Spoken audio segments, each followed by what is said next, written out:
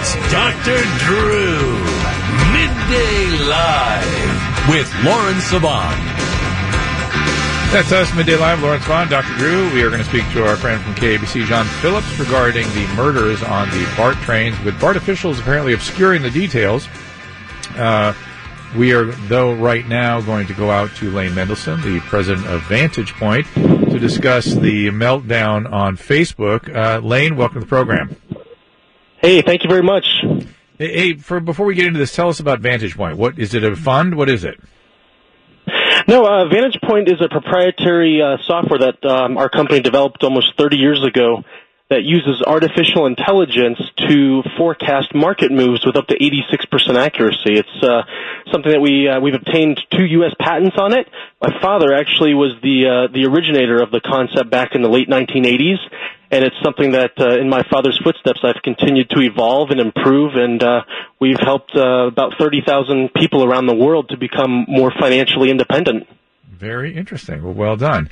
And we've all been watching the market action today as it pertains to Facebook. They shed off $130 billion in 2 hours. Zuckerberg lost $16.8 billion. But to be fair, their price hasn't even returned yet to its April values. It's been sort of flying high for a while. Maybe that's been just the exuberance of the foolishness of the marketplace rather than any fundamental problem with Facebook. What do you say? Yeah, I mean, I think a lot of people thought that Facebook was kind of invincible. If you look at what happened back earlier in the year in March with the scandal that occurred with the data leaks, people thought, oh, this is the end. This is, where's this going to go? Well, if you look at a chart, since that point in time, and Facebook has done nothing but go up. It's gone up about 40% in the last few months. So people were starting to think, man, even if there's bad news, this stock just keeps going up. And so this was just a little bit of dose of reality that, if revenues aren't there and user growth isn't there, it's going to have a negative impact on the stock price. Yeah, and the CFO, I think it was, made some comments today that were particularly, what shall we say, inadvantageous to the price of the stock. He said they talked about, was this their call today? Was it a quarterly call or something? Is that what set this whole thing off? Yeah, yesterday they had the call, and immediately it was a domino effect. Okay, so essentially what he said was that the revenue growth were slowing, not falling, right? He didn't say they were going away, but he talked about a sort of a re-entrenchment in safety and security with 20,000 new hires, which that's good for the economy. I was glad to see that. But then he said expenses would increase by 50 to 60%. That's not. I'm sure that wasn't received well in the call. No, and as you correctly pointed out, the numbers weren't good, but they did add to their user base. It was the lowest number of additions since at least, let's say, the 2011 timeframe. So it grew, just not as much as people had expected or anticipated. As it relates to their costs, I mean, they were very clear in saying that there are going to be costs associated with fixing some of the problems. They admit that there are problems. They admit that they need to be addressed. And they said, look, spending is going to increase. Profit margins are going to compress significantly. But it will be good for the long haul. And I think that's what people have to decide. Are they in this for the long haul? Do they believe in this company as a long-term investment? Right. Or are they just kind of trading it? Well, go ahead, Lauren. Well, I mean, we were talking earlier about this, whether or not Facebook sees itself. They've always seen themselves as a tech company, not a media company, and they've been getting, all this bad press and scrutiny now over their news feed, which I'm sure they look at as just, one small part of the Facebook empire. But my question to you would be, with all of the fake news backlash and the idea that this generation right now, these younger generation right now, is not using Facebook anymore. Is it going to be? Well, but they own Instagram too, mind you, which they are right. What using. I'm saying is, but they don't use that platform. They use Instagram. Right. They don't want to use the same platform their parents are on.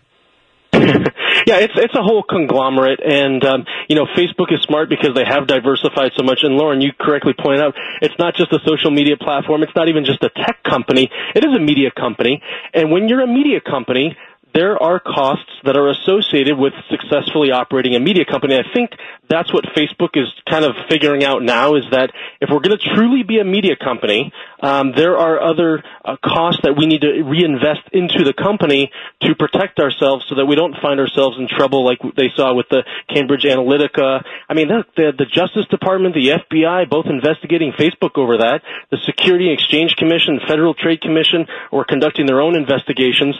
They need to protect themselves and safeguard themselves from doing something that they shouldn't be doing. And to put those safeguards in place, it does require capital, which means that is going to compress the profit margins, which in the short run, investors and traders, they don't like to hear that. But if that's being done for the greater good and for the long-term benefit as an investor, that's a good thing. And, our software, we've been forecasting Facebook to go up. I mean, we forecasted to go down back in, mid-March.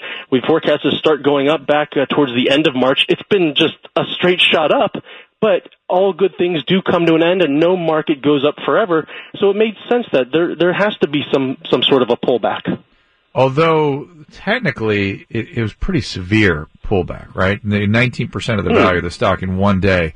That suggests a little something. That's falling off a cliff. Now the question is that going to be now a new baseline and they're just going to trundle along there for a while, or is this going to be a trend down for a while too? Now you're saying that they're re-entrenching for the long term, but the kind of investor it seems to me that's been flying high with this stock is not the real investor. They're the gamblers. No? Well, you got to think of it this way. Let's go back. About 25 years ago, Philip Morris, which was, at that time one of the most important stocks in the market, it lost 25% of its value in a single day. That's huge. That's pretty analogous to what we're seeing here with Facebook.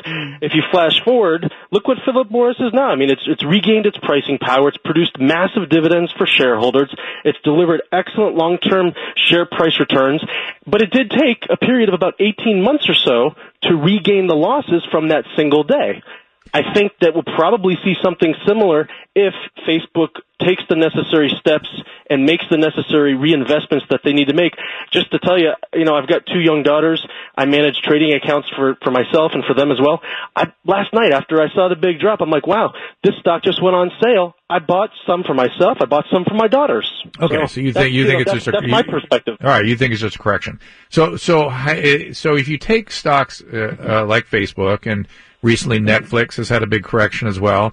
These are, as Lauren was pointing out, these are companies that are tech stocks in businesses that are really not their business. In other words, Facebook is now in news, and Netflix is becoming sort of more like a studio than a distribution platform. Instagram is becoming YouTube. Right. Their own TV. And think how different those models are than, say, a Google, which stock has also been flying high, but they have revenues to justify that. Why wouldn't somebody head on over there as opposed to staying in a stock that seems unnecessarily inflated like Facebook that's now on its ass? But go ahead. Well, I think you have to look at it and say, yes, it's a tech stock, but it's also in a specific industry or sector, let's say media. So there's this crossover. Some companies you can say, oh, that's purely a tech stock. Other companies you can say, that's purely a media company. But then you have companies like Facebook, you have companies like Netflix, where they kind of go into both areas, and I think that's actually good. I would rather have a company that's diversified than all in one area, because if it's all in one area and tech stocks, pure tech stocks just crumble for some reason, let's say, well, that's going to have a dramatic impact, especially on the companies that are purely tech stocks. But if they are in tech and they're in media and content creation, content distribution, well, now you've got some buffer in those periods of time that you may not have in those pure tech companies, for example. So I think it's a good thing. And I think it's good for companies to diversify. I get what you're saying, but I'm making the point that the Netflixes and the Facebooks don't have the same fundamentals that a Google does. I mean, you're saying Alphabet is strictly a tech stock? No. I mean, I just did an interview the other day where I was amazed that people didn't realize that Google's not just a search company. They're search, they're media, they're into autonomous vehicles, artificial intelligence. Right, no, so I think you kind of agree. You kind of agree with me, right? Absolutely, I do. Yeah. Okay. Got it. Okay. All right, so I mean, you put your money where your mouth is. I think that's pretty bold to step in, and I based on just that, what I'm guessing is based on your track record of being pretty good at predicting these things, that this is a buying opportunity and this stock will be okay, and they're sufficiently diversified and their business model is sufficiently solid that these changes they're going to cost in the short term will solve their long-term problems and make them a stronger company, a stronger product, and something more viable for the future. Would that be a better way to summarize it? I think that's a good way to summarize it, and Facebook is not the first FANG stock to disappoint recently, so I think it's a time to be cautious, but also be looking for those buying opportunities. Netflix was one of the ones, too, and I'm not so sure about that company. Lauren, do you have any questions before I let Lane go? No, I'm trying to get a hold of my financial planner right now. Sell my Facebook. Maybe we should be shorting it. I mean, Lane's got a good track record, but no one's 100%. All right, Lane, again, website for you if people want to follow up on you. Yeah, it's VantagePointSoftware.com, and people can get a free market forecast from us as well. Very good. Thanks so much. Appreciate it very much, Lane. Thanks, guys. Thank you. You got it. 800-222-5222. I mean, I think it's fun to think